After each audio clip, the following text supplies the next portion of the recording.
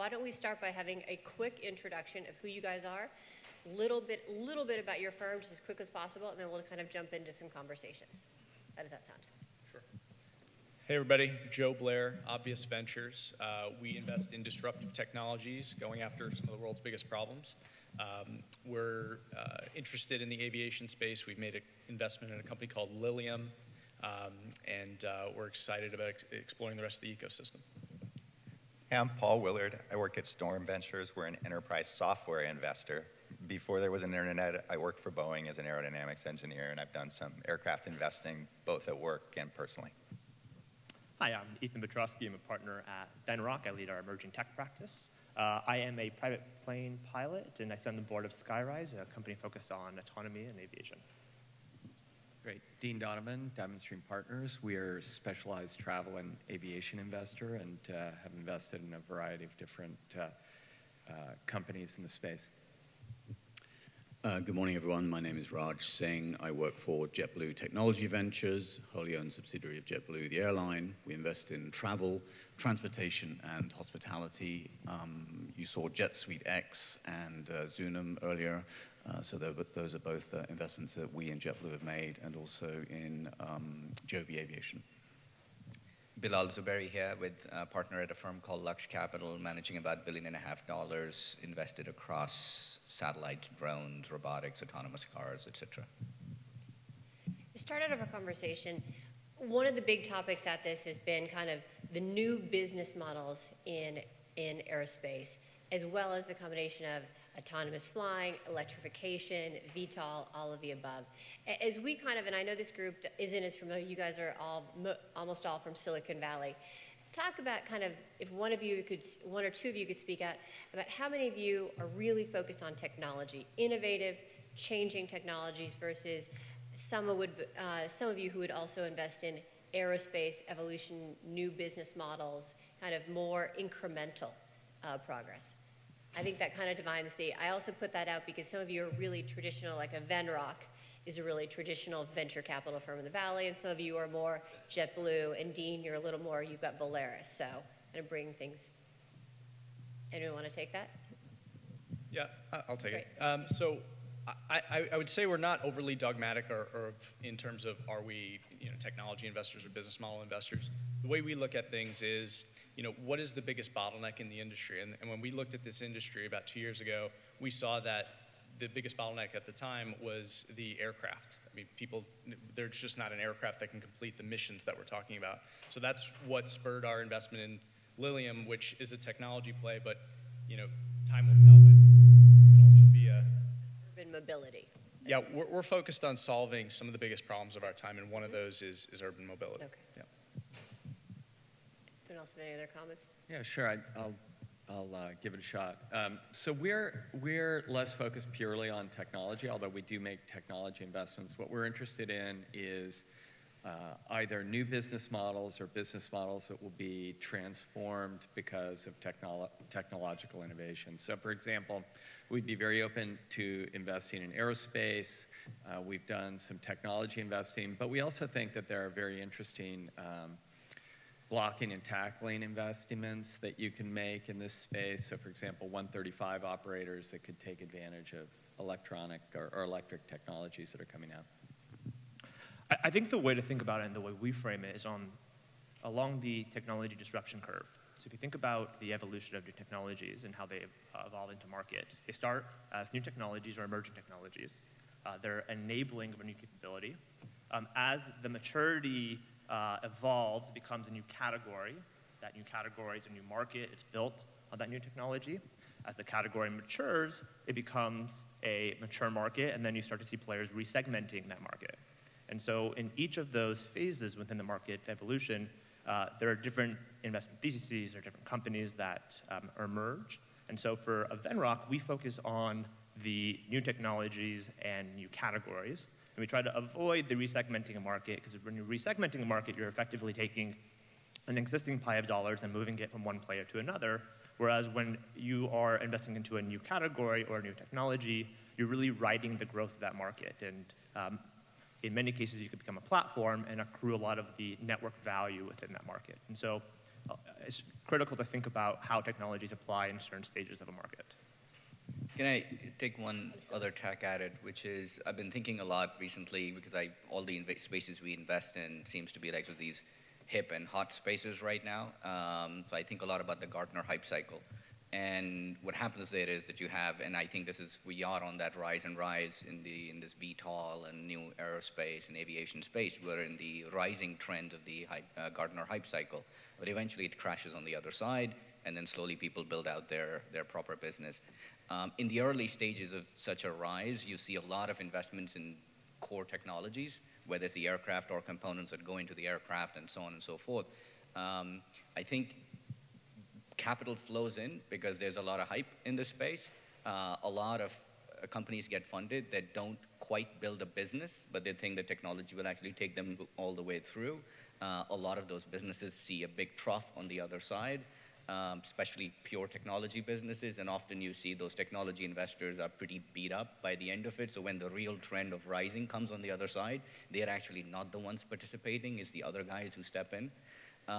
So we've been focused quite a bit on figuring out that we totally believe that the technology is not quite there yet, and hence we need to invest in core technologies, but we're really trying to understand who's also building a business at the same time versus riding the hype of, I have such amazing technology that I should just keep raising more and more money, comes down on the other side. We've seen that story play out in the drones industry that all of us are familiar with. And I think we're starting to see early signs of the same thing happening in the autonomous car space as well. Let's talk more about where you guys are investing, because that's a great lead in it. In our kind of prep conversations, each of you had a different approach. Many of you are focused on the ecosystem. I like Ethan, like full stack companies, and it goes back to Bilal's comment of you have there's two different approaches here. You've got the aircraft manufacturers that aren't traditionally venture capital investments. They are very capital intensive. They take a lot more money, but you guys are better at the services, the technology around it, the supporting ecosystem, the components, and that. Can you guys, each of you, give us a little bit of your take on where you're focused and how your approach differs? Well, I mean, personally, I've invested in aircraft companies, and it's because professionally we invest in software companies. So I've invested in Boom and XTI on the hardware aircraft manufacturing side. Those are personal ones. That's based on my own experience designing airplanes and evaluating aircraft designs and markets, and I like what those two are doing, and I like how they're going about it. Professionally at Storm Ventures, we're looking for software execution risk. I happen to not mind if the software is flying around while it's running, because I can get comfort around evaluating the flight part and determining if there's risk there or not. I don't want risk on will it fly or not. I want risk on team execution. That's what I have experience evaluating. So that's from my end anyway. Our view is that the business models haven't really shaken out yet. We're investing both in incremental improvements and what I would call moonshots, which a lot of what we talked about today and yesterday are moonshots, most of which are destined to not work out. The reason why we're doing it, however, and to your point about these not being traditional VC investments, is that we're not expecting to fund a huge proportion of the capital requirements of these companies. What we are expecting to do is to have a seat at the table, because our concern is as you run out of pilots, the rise of gridlock, the fact that in the US you can really only drive or fly, there's no other alternative. So how do we solve those problems? And those go to the fundamentals of us as a business. So that's the reason why we're there, partly to learn, but partly also to be able to be helpful. So we have people in the company who have been through FAA certification. So can I bring those people to help the startups that we invest in? And Raj, I'm going to take us a little journey close back. You almost should have been on the strategic panel, right? Because you come to JetBlue, you've got a lot to add as an organization. These guys are VCs. Do you have different hurdle rates than they do? I mean, are the IRRs you're looking for, it's not outside capital. You do have, to some extent, a different value proposition to bring. Nobody invited me to the other panel. So this is why I'm here.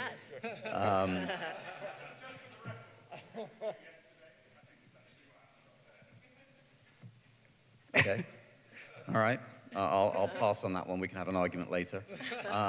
So, yes, I mean, our goal is about increasing JetBlue's bottom line. So my hurdle rate is about me adding 1% of profit to the end of at the end of the day by doing these things. So we have a different approach, absolutely.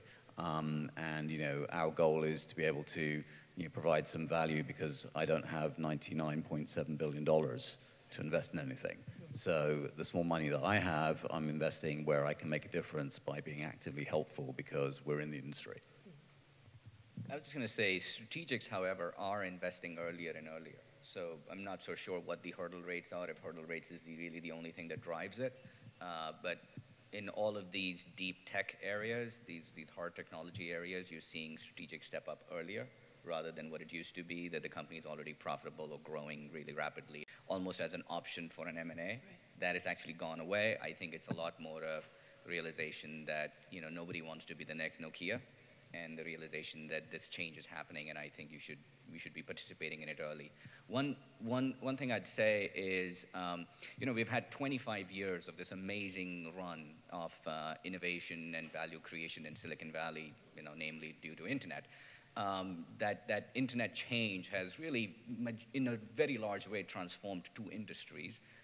One of those is information flow, how we manage our information and communicate with each other. And then the second one is e-commerce, right? Or retail has been decimated by e-commerce. And that's been tremendous. We've created Apple, we've created, obviously, Amazon and Facebook and so on. I think the component technologies are now getting to a point where people are realizing that all these other multi-trillion-dollar sectors of our industry that basically haven't been touched by the internet are now ready for disruption. Ford cars are still made the same way, sold the same way, and used the same way. The internet hasn't really touched them, even though they have a website, but I'm not sure how many of us ever went to Ford.com. So I think that is a major driver of what you're seeing right now, that these problems have been identified many, many times over, but people, entrepreneurs especially, didn't feel they had the tools to really go disrupt. They didn't have the market forces behind them to disrupt, and I think they're feeling that they can do that now. If each motor that Joby puts on their craft would cost, $500,000, I'm not sure they would be in this business. But I think they realize they can build that, they can do that, they have the computational capabilities available now, software is becoming easier. Ubers of the world showed that you can actually link the entire world together and create a service on top of it. I think that is creating entrepreneurs to think about hard problems. And when we look at investments, it's not so much, is there like one thing that has happened, that you've invented some molecule that's a cure for cancer? I think it's a lot more of, is this entrepreneur really understanding how to weave these sets of technologies together and put a solution in place? Often you find missing links, that something needs to be invented, which is where I think you see different firms take different risk profiles. So we tend to take a lot more of a technical risk. That's fine. If there's a technical problem we can solve, as long as the business makes sense. And there are other VCs in Silicon Valley who would say, we don't take that kind of technical risk, but we're more willing to take the business and business model risk and just the expertise of the different firms. Go ahead, Dean. No, I was just going to say, our thesis is really about two pieces in the aviation business. So if you look at the aviation business since the late 1970s, when deregulation happened, it's all about demand stimulation. And to get demand stimulation, there's only two ways to do it. Number one, you either take the costs out, which is what's happened in the last 30 years in aviation in 121. They've taken the costs down enormously. And when you take the costs down, you get about a 4-for-1 stimulation factor, or maybe even 5-for-1 in routes that haven't been served by low-cost carriers before. So if you take that and then you look at the other factor, which is really quality of service index, how long does it take people to get where they're going, which has traditionally been the focus of business aviation. I think electric aviation has the potential to change both of those things. So if you take a look at eVTOL, the biggest challenge with moving people around in eVTOL is it's just too expensive versus a car. If you look at eSTOL, it's a lot more interesting because you'll be able to take short-haul travel costs down tremendously, and you'll be able to take the time down. So if you look at those two things, that's the key to transforming the value chain. And then as the value chain transforms with the stimulation that these technologies are going to create, You need to look through each piece of the value chain and see where the bottlenecks are. And our investment thesis is, first of all, you have to get the stimulation, and then invest in enabling the different interdependent pieces of the value chain to be able to make that happen. So, and you're kind of you've been investing in aerospace for a long time. So let me kind of put that in. You were Bain, and you've been doing some and you've got Polaris. These guys are all kind of here on the technology side. I think they think this is a transformational time, unlike any other scene, kind of akin to, let's say, 10 or 20 years ago with the internet. So kind of bringing that full circle with the question we've got in front of us, you know, a lot of you have talked about the ecosystem and what you're investing in, and some of you have talked about full stack. Can you give this group, who is really in the Silicon Valley world, a definition of what you mean by those things? Yeah, so if you think about a enabling technology, you can think about it as either a technology that fits into a supply chain or into a value chain. It's a widget that connects two pieces together. It's a piece of avionics. It's a piece of software that fits into an entire other stack or suite of technologies in order to enable a service. And then there's full stack, where you're effectively the technology enabler, you are the network, and you can also be the service provider. And so you're fully end-to-end. You're enabling the technology, but you're also providing the service to the end user. So if you think about... Help people visualize that. What's your example of full stack in this space so they can all see it? Yeah, so you can imagine the analogy of what Waymo is attempting to do, what Uber is attempting to do by building the autonomous stack, by building and owning the network, and by providing the service itself to the consumer itself, versus just being the autonomy provider and then hoping that other providers will subsume your technology and then leverage it. The hardest part about being a technology is that often technologies are mistimed to the market itself, and the market isn't ready to consume or leverage the technology because the market probably doesn't exist yet. And so in many cases, these technology builders will actually go and build the service on top as an example of what their technology can do, almost dogfooding their technology, enabling the market, creating the market itself. And then when the market creates a little bit of maturity, then they could compel the rest of the market to adopt their technology. But without coming to the market first full stack, providing the end-to-end, you often see a cold start problem, and you fall into the trough, as Bilal mentioned. I like full stack. I think full stack's more defensible, and I've been around it more. My example I'll give is an investment I did called Zipline. So it's a robot airplanes delivering blood and medicine in Rwanda right now. So full vertical stack. I wouldn't call them an airplane company. Did they design their airplanes? Yeah. Did they build them? Did they write all the code that runs them? Did they write all the autonomy into them? Yep.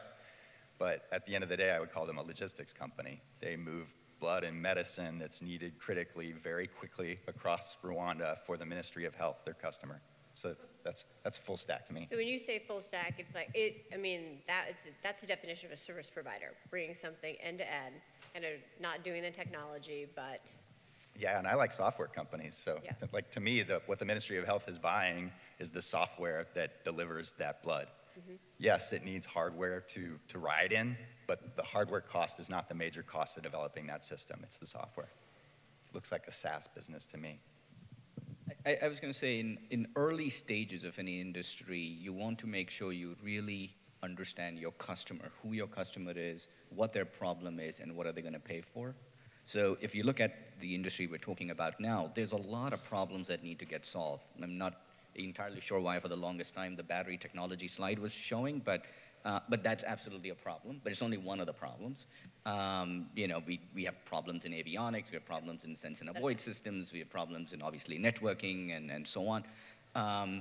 The question is, who is going to pay you? So if you solve the battery problem today, and this is why this is a big problem, who's going to pay you? Right? Like, are you going to stand in line before Boeing that, give me orders? Are you going to stand before Joby and Lilium, give me orders? So let me give you and if you don't have that, you have a problem. Because you bring a great point. So no one is going to get money or get paid until, well, except for the manufacturers who may be, but until there's certification, because you've got no customers at the end paying. So we could have quite a long time, a long tail, development, a lot of investment, a lot of manufacturing done before we have any end customers paying. But are there incremental people who will get paid in the meantime? Yes, but an example is always helpful because you can go into a lot of different directions. Yep. Look at Tesla. they use 18 650 cells assembled together, often by hand, to create a product that only the elite of the elite would pay to buy a Lotus car and essentially with an electric motor in it to give you slightly higher acceleration. But they were able to build a business that in less than 10 years later is now worth $50, $60 billion. So the battery problem till today hasn't gone away. Right? But they were able to build, going back to this full stack idea, that if they had identified at that time, oh, electric cars are not happening because the batteries are a problem, so let me start a battery company, which a lot of people did and a lot of people funded. Many of those went nowhere. They actually said, what is the end problem that we're trying to solve? And the problem was mobility. And they had to build a car. And it had to be at small level, and it had to be something that a core customer audience would really like. So why aren't you investing more in experimental aircraft, like the Kitty Hawk single plane, or that an individual can fly around, than the stuff that requires certification, or, which goes into, and I encourage everyone to answer this after, or are you big believer that we're going to see FAA certification a lot earlier for these technologies, so you're going to see revenue in 4 years and not 8 or 10? Yeah, I'll answer that question. So if you look at when Tesla went public, it didn't go public on the merit of its revenues up until that date. It went public on the merit of the promised revenues, right? So if you're telling a big story and you have a sight line to a... But it had some revenues. It had some revenues, yeah, of course. But the point is that it was about the promise of the future. It was about changing the auto industry. Yeah. And so I think that regardless of what the exact revenues are at an exact time, there are plenty of examples in this industry and many other industries where companies are sold or they go public based on that breakthrough potential into the future and those proof points along the way that's showing that potential. Yeah, I mean, particularly to Uber's plans, I think they're batshit crazy. I think whenever you come up with a timeline and the regulatory body has not been written yet, then it's hard to really come up with a definitive timeline except for throwing a dart against the wall. Look how long it took Part 23 to get rewritten. And it probably gave us 70% of what we wanted, though it was a very good first step. So where do eVTOLs fit in? Are they Part 23 or are they Part 27? Are they fixed wing or are they rotorcraft? How are we going to approve electrification? How are we going to approve to the 10 nines of safety? How are we going to verify with a short-range vehicle that has unproven aerodynamics and unproven composites that it could actually be safe for human transport? I mean, in the timelines that we're talking about, Uber is taking a interesting approach where they're forward-writing and forward-promising revenues to eVTOL manufacturers to go and spend the hundreds of millions of dollars to actually build the vehicle and then say, hey, if you build it to our specs, we'll let you into the network. And, oh, by the way, we're not really going to take any of the burden of the initial CapEx involved, and we'll just wait till it happens. So they're sitting in a really comfortable place, and the burden is on the eVTOL manufacturers. So the Bells of the world are spending all this money trying to reinvent themselves to become an eVTOL company, and all while I think the underlying assumptions and the requirements were wrong. I mean, if you think about just the requirements itself, you might have a 4-passenger vehicle. One of them is going to be a pilot. So that's a 1-to-3 ratio between the passenger and the pilot. If you look at the number of planes the FAA is overseeing at any given time, it's about 4,500 in the airspace today. We already have a pilot shortage. That pilot ratio is 1 to 200, 1 pilot to 200 passengers. So how are we going to go from 1 to 200 to 1 to 4? Right? It would take all the pilots in the US just to service LA and San Francisco by itself. And so it just feels like a good end vision, but the plan to get there feels missing.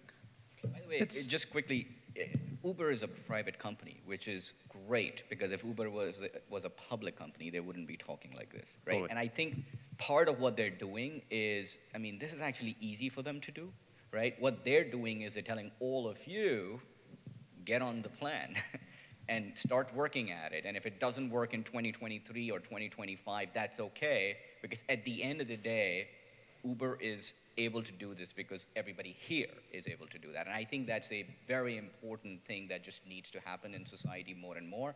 And frankly, because we've had a lot of this kind of innovation in automotive industry, in aviation industry, rather stuck inside public companies that are more conservative, that they don't get paid to do this kind of ballsy statements. We've seen innovation stuck, where the best thing we have in automotive companies now is like, my drink can be cooled. This is about a belief system, right? So Uber's trying to make everybody believe that this is going to happen in the same way the X Prize was trying to make people, take off and land on a spaceship. So that's what's going on here, is a huge amount of money is chasing a dream that requires a number of miracles to happen in parallel, or at least in series, around batteries, around certification, and around customer demand. Earlier we heard about how we don't have any customer demand right now. So what's going to happen here is a large amount of money is going to get invested in these things because technologically speaking, we're close, right? And then when that happens, somebody else is probably going to figure out the use case. Most of these companies are not going to make it. And that's true in venture generally, but in this space in particular. And a lot of the companies that approach us where they want to sell a piece of software into aviation, the reality is the market isn't that big. So to Dean's point, you've got to increase the size of the market. You've got to get over the mobility challenge, and this is a potential way of doing it. But let's be clear, most of the companies we're talking about today will not be around. I'm going to say something unpopular, I think, on this panel. I'm going to defend Uber. So what I'd say is that when they came out with this white paper, I think it had a big impact on the industry overall. And I was just talking to a few folks last night at dinner, and it kind of catalyzed like all this activity. Certainly a lot of activity was happening before that, but they at least showed some of the world. They have some level of credibility, and they showed the world that with a lot of detail and a lot of research that this is possible. So give them credit for that. Give them credit for Uber Elevate, which is a great conference as well. But that said, I think to kind of play the other side, I think there are companies that are going to partner with Uber and are more than willing to hand off the service aspect of it and the customer-facing relationship. And I think there are a lot of companies that are saying, no, we think we could do that ourselves, and we think we could capture more value and do it that way. I think both approaches make sense, and it just depends on what your strategy is. I think if you're an eVTOL manufacturer and you hand off your vehicle to Uber, you've effectively killed your business, because you've turned your business into a high capex, low margin business, low multiple business, and whether you're being valued by the public markets or the private markets, you're going to be a 2 or 3x in revenue business at best. So just to clarify on this, right, but I haven't heard Uber say they want to operate the aircraft, and I haven't really heard any manufacturers say they want to operate. So we've still got multiple levels in there. I mean, what Uber is talking about is at least helping do some broad conversations about what the ecosystem has to look like, right? Would you agree? I mean, they're not talking about operating the aircraft. I mean, well, I guess it depends. In a network, it's very different than an airline, right? So in a network today, Uber is the operator of the vehicles, and they're contracting out the actual driving to drivers. In an air network. But cars are different than airplanes, as we all know, and the FAA. Absolutely. So someone has to be the actual operator of it. But in this case, in Uber Elevate and Uber Air, the accrual of value will actually go to the network. Don't argue that point, right. But yeah. Well, there's also, even in the autonomous car space, the idea that Uber starts to operate as an OTA, like an online travel agent, is becoming more and more real. Mm-hmm. So Uber's model is evolving itself, and I think 1 year ago, I would actually 100% agree with that if you hand over your vehicle to Uber, what are you doing? You become basically a metal stamper of some sort. But that may not be true in the future. So Uber might, for those who may not know OTA, they might just say, here's an origin-destination pair. This person needs to go from this origin to this destination. In real time, all the operators can bid into that system and win. Just like, when I go on Kayak, I have Delta and American, and everyone bids into that system. And I buy, maybe by 60 cents, but I buy the cheapest price. Or if I'm You know, big fan of Alaska Airlines. I take Alaska even if it's more expensive. And I think the same thing might happen here. And if that happens, that's not so bad for the industry. Now, hopefully there'll be more network operators than Uber, but everybody doesn't need to become a network operator. You can actually distinguish yourself in your own different ways as long as you retain enough of the profit margin to yourself by providing services that people actually want. I think what Uber's going to find is there's going to be a lot of resistance to having a sort of a system network kind of operator that runs everything. And, you know, if you look at the history of commercial aviation, the airlines unwound that system over the last 30 years and have fought very, very aggressively against that system because it's too expensive. And when you have one or two network operators that control distribution, what ends up happening is they take big fat margins on top of that. And then there's a huge incentive to collapse the price umbrella and go to direct distribution. And so what you've seen over the last 20 years in distribution is people have gotten absolutely ruthless about taking those costs out. And the GDSs, which were in a semi-Uber role, what's being proposed here, came back and got pushed really, really hard. And they got disintermediated, frankly. And now they're back begging the Part 121 carriers to put them on their networks. And so I think this is a great vision. If it works, they'll make a ton of money, but it's not going to be without a massive battle. I think they're just too early. I really do. Like, kudos to Uber for coming up with a strategy and a plan that costs them nothing, but gets a whole bunch of other people to do work to move them toward an end business goal, right? Like, I don't fault them for that. I scratch my head a little bit and wonder if the talent in our industry isn't being wasted chasing this too soon. Batteries just aren't there. And I think a lot of people are investing in batteries as if they're on Moore's Law, and they're just not. They don't double every 2 years. They take at least 7. My battery friends tell me I'm aggressive, and I use 7. Right now, gasoline, from an energy density by weight perspective, is still somewhere in the ballpark of 50x better. So 15 years from now, it'll only be an order of magnitude better. Well, do you want to talk about the 500 watt kind of number and why that is such a magic number in the industry? Kilowatt per kilogram. Well, look, there are things that you can do with batteries. Right. Yep. Like, I would love to buy a 4-seat trainer that can get me to wine country in a half hour, you know? But if you don't have autonomy, pilots taking some space already, there's just a limit on range in terms of what you can do aerodynamically with a plane. There is a volume weight problem that's fundamental in the design phase that is going to make battery range and useful range difficult. And one thing you don't want to be short on if you're up in the air having trouble is time in the air. Like, ideally, you'd like to be able to sit up there for as long as you need to, divert to other airports. Just operationally, planes are not cars. You can't just stop in the middle of the road. Or run the system to manage it. Quick question for all of you, and this is kind of, you know, I think this conversation, especially in the neophyte, gets confused between electrification, vertical takeoff and landing, and autonomy. And in fact, you have to go through a lot of the companies that are out there to say, okay, how autonomous are they? How assisted flying is it? Where is it hybrid? You know, who's more excited about autonomy versus who's more excited about urban mobility and vertical takeoff and landing and electrification? I'll just start off by saying I'm in this broad space of this VTOL or aviation space. I'm probably getting, you know, 1 investment opportunity sent to me a day. And at this point, they all look the same to me.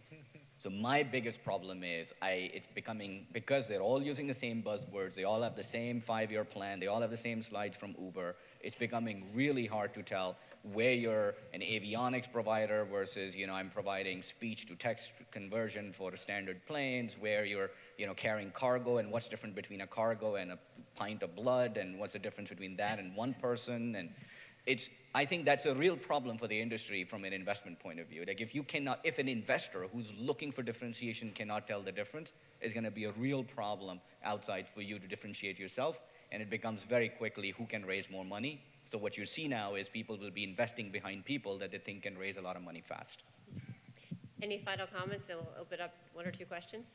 Yeah, I mean, we try to avoid the high capital intensive businesses, the ones that have to raise hundreds of millions of dollars before you can actually see any shred of profit margin.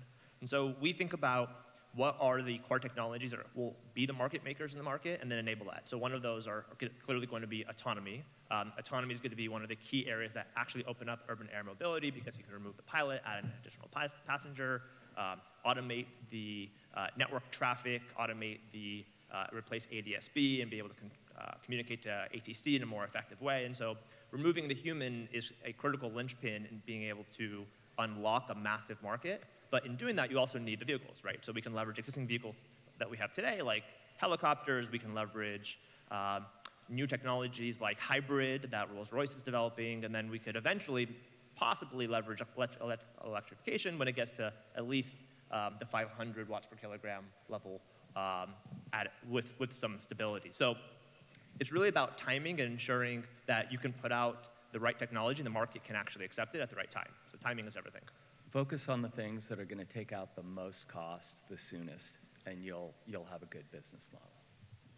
I think what we know about aviation is that you need all of the different parts to work, otherwise it doesn't work. So asking for forgiveness when flying is a different perspective from asking for forgiveness as a taxi company. So what we're interested in seeing is a balanced evolution of these different things, because you can be right and too early, which means you're wrong. So true. Paul, last comment? Sure.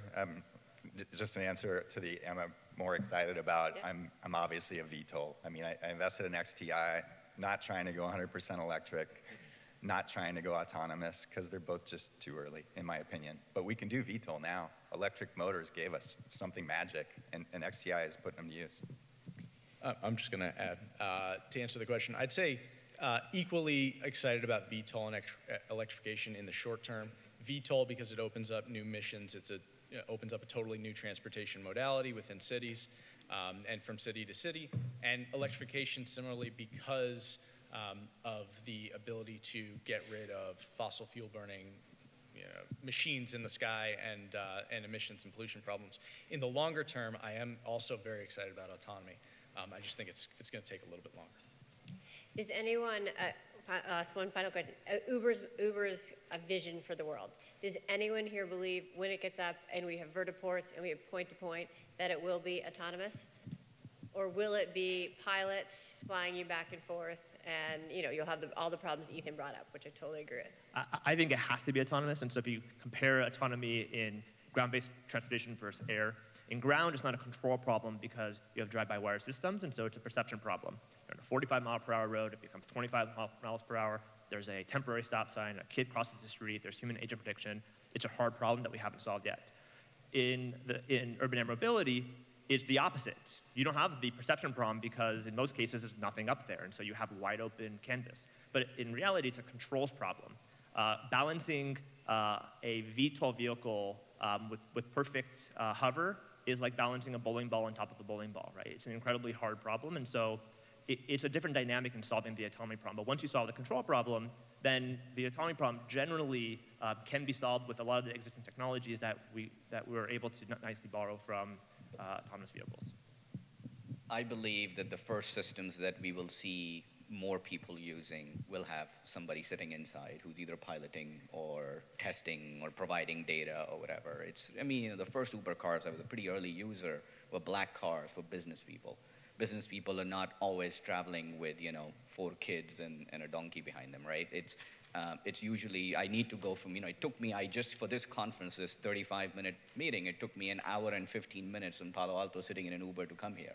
You almost start to question, really, should I have done that? And this is literally every day for people who live in places like this. And I think that problem will get solved, and I will pay for it. I paid $115 to come here. Right? I did not pay $35 with the guy making $6 an hour. So I think solving that problem, that's the equivalent, in my view, of Tesla's, Roadster problem. Solve that problem before we worry about women and children wanting to get into a plane without a pilot in it. I think we've gone way over, sorry. Anyone have any last things? Otherwise, anyone in the audience?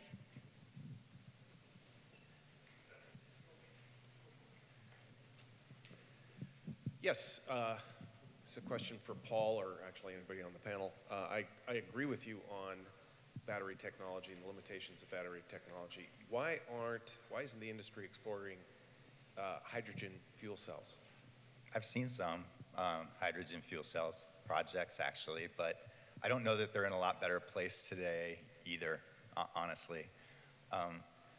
And the controls problem, like it's crazy severe with jet engines when you're piping thousands of degree air. Like the last VTOL plane I worked on when I was at Boeing melted pavement if you tried to land in a parking lot, and broke the ribs of anybody foolish enough to walk near it without body armor on, right? I mean, and we didn't have that much control power. We didn't have great frequency response. And you start pumping cool air around with electric motors and fans, and you can get around all those problems.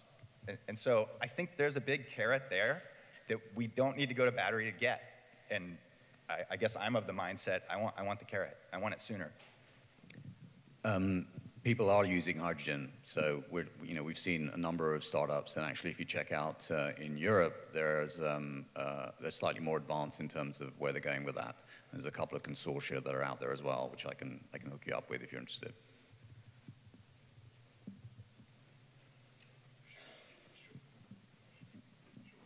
Thank you very much. Renata Johnson from Intradia. I'm actually quite fascinated to see what is happening in the aerospace industry as well as in Silicon Valley and technology, but I also see quite a lot of clashes between the two industries. So what do you think would be a good way to collaborate and have this open dialogue to really understand better each other for the well-being of really our industries? Can I just say one thing on that?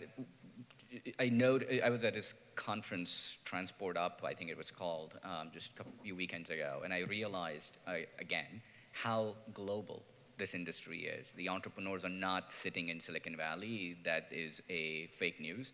They're everywhere. And then the other thing is that a majority of investors actually investing in this stuff is actually not sitting in Silicon Valley either. They're actually everywhere else. So I think we just happen to be the aggregator, and we just happen to have a very loud voice. We also like to think everything in the world will look like Facebook and Snapchat and will grow really fast, and the next thing you know, everybody will be on it.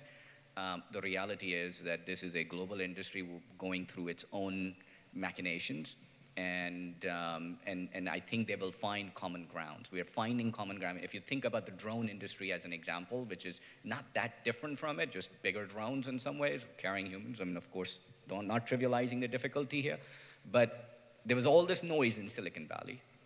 Billions and billions of dollars were invested in it, but some of the most successful drone companies, not just DJI, but other ones, are actually outside of Silicon Valley, and majority of people who are going to make money on it are also sitting outside Silicon Valley. I think there's a great yin and yang between the two places or industries. I think Silicon Valley is prone to go faster and think bigger, and I think that's where we can add value. And I think we can benefit from the aviation industry in terms of better understanding regulation and how aircrafts get certified and how to interact with some of these organizations. So I think there's great complementary benefits to both sides.